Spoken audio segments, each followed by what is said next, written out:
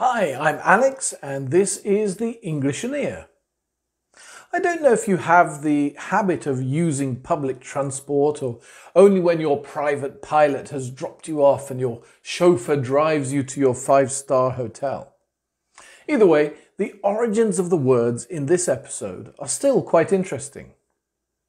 Today we're going to tackle transport of the masses, namely buses and coaches, and a few more bonus words and expressions.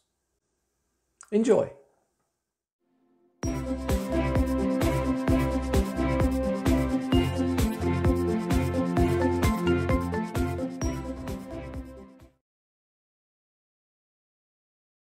We all know what a bus is, right? But is it connected to any other word with bus in it? Columbus, combustion, bussiness, busker, cumulonimbus? Well, the answer obviously is no. It's actually a shortening of the word omnibus, where omni means all, like in omnipotent or omnivore. Omnibus means for all, a vehicle for everyone.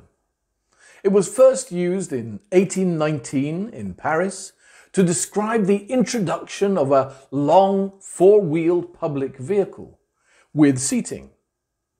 The word busboy, describing those who clear tables in restaurants, is probably because they used to use four-wheeled trolleys to push all the dishes and plates on.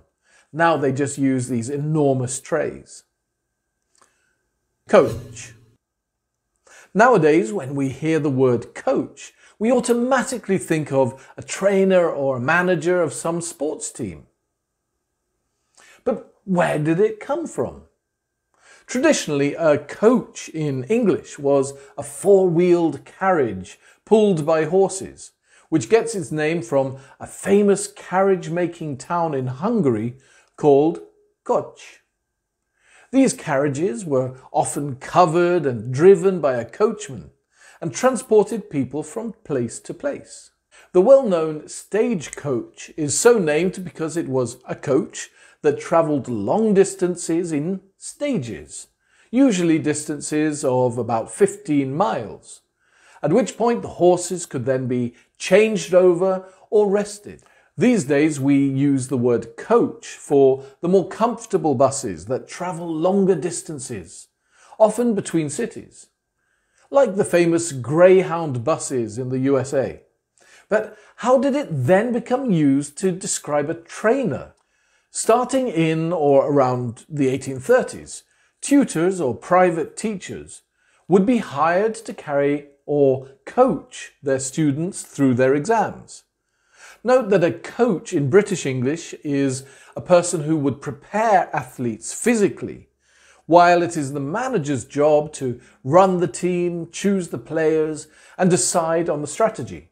A more recent creation is coaching, with a personal or business coach. Call shotgun. When watching American TV shows or soaps, you may hear someone, usually a teenager, yelling, "I call shotgun," while the group is approaching a car. But a shotgun is a firearm. Why would they shout this? It sounds a bit dangerous. When horse-drawn carriages used to transport the mail or travellers over long distances, the driver would usually sit atop the carriage and a guard carrying a blunderbuss or a shotgun would sit beside him to defend against outlaws or dangerous natives wanting to steal what they were carrying. Therefore, to call shotgun is when someone calls out to sit in the passenger seat. Ticket. This is a shortened French term, etiquette, or Old French estiquette, which meant a short note or document, especially one attached to a post or a wall. This also explains the etymology of the word stick or sticker, and the word etiquette referring to the code of behaviour in a particular group, especially in high society, which came about through small cards upon which were printed instructions on how to behave at the royal court.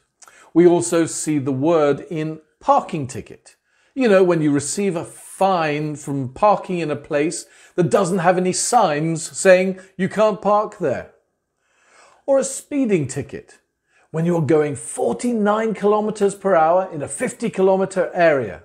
But hey, I'm not bitter about it at all. Anyway, folks, that's all for this episode.